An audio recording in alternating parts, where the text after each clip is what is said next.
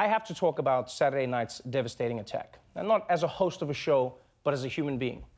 In Orlando, Florida, we saw what had happened, and I couldn't be more sad and sickened by the events. And neither could President Obama, who spoke yesterday to the nation from the White House's James S. Brady press briefing room. Because that's how much gun violence is a part of American life. Even the room the president talks about gun violence from is named for a victim of gun violence. And so it was yet another one of the president's post-mass shooting addresses. Today marks the most deadly shooting in American history. The shooter was apparently armed with a handgun and a powerful assault rifle.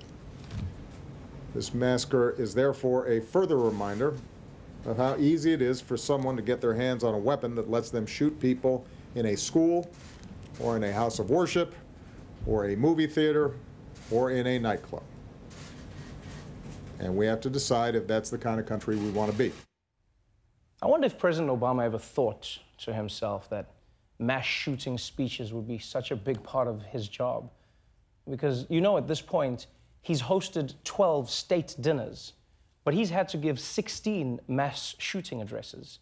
So right now, the White House is using more Kleenex than it is good napkins. And the president, he made a powerful point.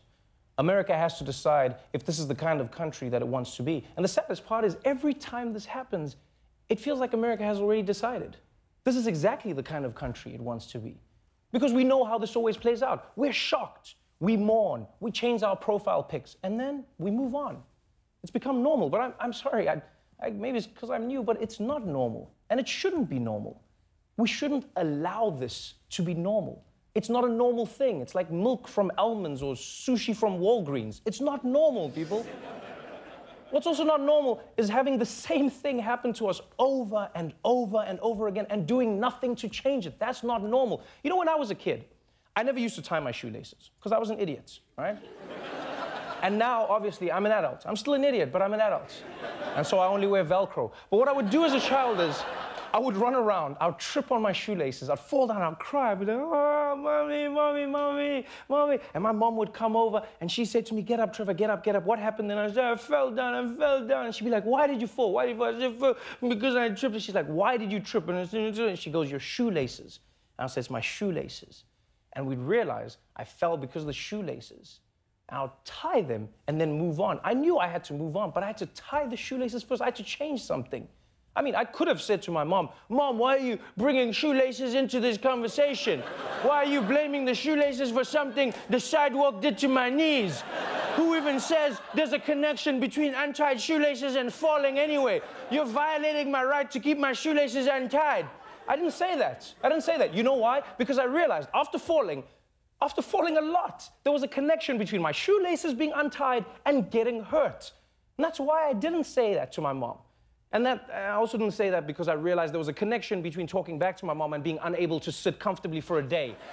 But that's besides the point. The point is, look, this is a clearly complicated incident. There's elements of terrorism, homophobia, mental health, but it is glaringly obvious. America needs to make it a lot harder for people who shouldn't have guns to get guns. And to many of us, it seems crystal clear. But there are still people who think we're wrong for even trying to bring that up. This is not a gun control issue. It is not about the guns or the means that ISIS uses. We can have gun debates later. This is terrorism. Terrorism needs to be destroyed. It is Islamic terror. We've got to stop getting in the wrong argument, bring this back to the evil that is radical Islam. And to once again make this an issue about gun control. Look, if you go back to 9/11, they used box cutters. You know what? This is not something I've ever said before, but I'm glad you brought up 9/11. Because yes, terrorists didn't use guns on 9/11. They used planes to kill thousands of people. And as soon as we realized that they could use planes as weapons, we worked together as a society. We worked our damnedest to make it harder for them to ever do that again. We locked cabin doors. We expanded the no-fly list. We even make everyone pose for X-ray nudes now. What we didn't do was say, oh, this has nothing to do with airplanes, it has everything to do with radical Islam. No, what we did instead was regulate air travel to make it harder for the terrorists to do the damage. Even when fighting ISIS itself, We fight the ideology, yes. We fight to reduce their resources. But most importantly, we attack their weapons stores. Why do we do that? Because removing their weapons dramatically decreases their ability to hurt us. Because everybody knows ISIS without guns is just basically a blog. So, like, the